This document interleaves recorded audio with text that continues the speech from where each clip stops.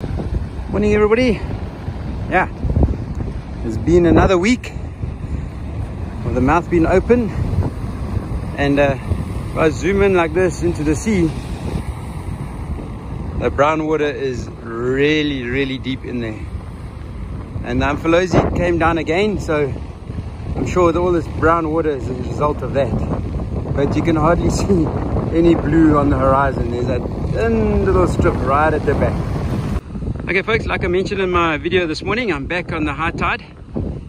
But how amazing is this to see this metamorphosis of the sea? So you can see this color line here, and the blue water has been pushed in by the northeasterly wind that's been pumping today, and you might hear it on the mic. But what's interesting too, the birds are working that color line so hard. There must be lots of predator fish, kuta and stuff like that feeding on that line. I reckon if this stays like this, tomorrow the boat guys will have a field day. But it's incredible to see the difference.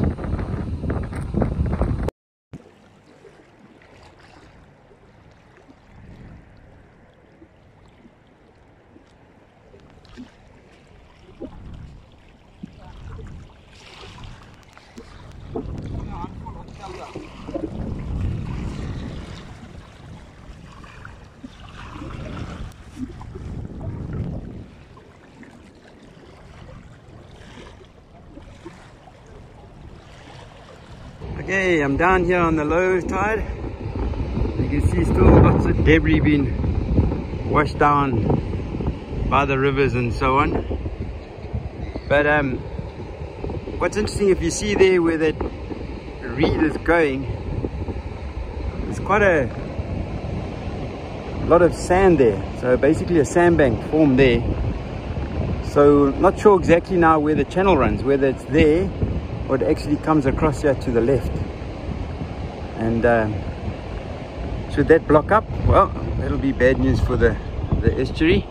But you can see the water is still flowing relatively strong on the low, and you can see how deep it is. If I cut across here to the right, you can see those people standing there, and you can see how tall they are, and you compare them to the right hand bank here.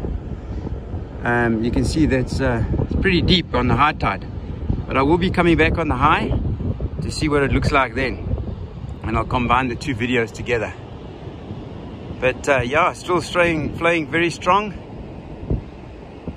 and as I say, the muddy water goes kilometers into the sea. You can see that reed there just about just below the birds.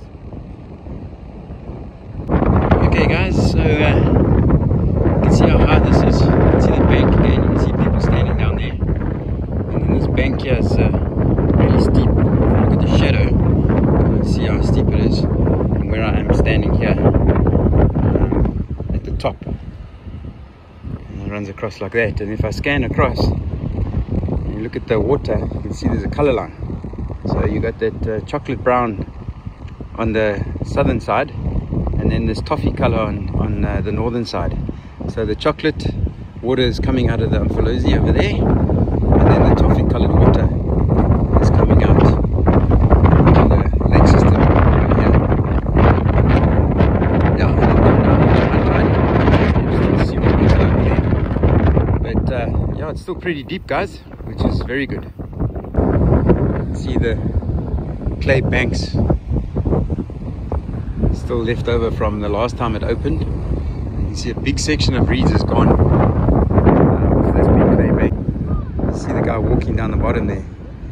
You compare him to the bank on the left hand side, and you can see it's quite high, so it'll be interesting to see on the high tide. Again, if we go back to the original video and the opening of the mouth, you can see again on top of the northern bank, you can see how much the sand is actually moved south, and it looks like it should be.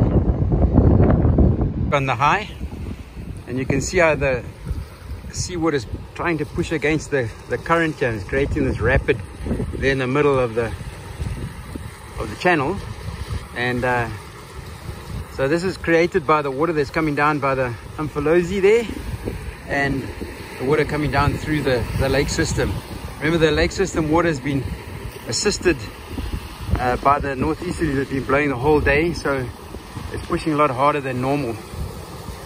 But remember folks, tomorrow is full spring, so it's not quite as full as it'll be tomorrow.